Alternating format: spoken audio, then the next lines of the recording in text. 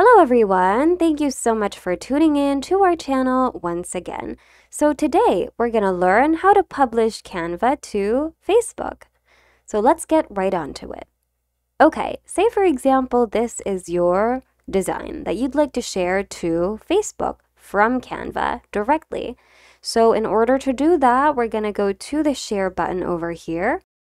And we have two places we can actually go to. We can go to Share on Social or we can go to More.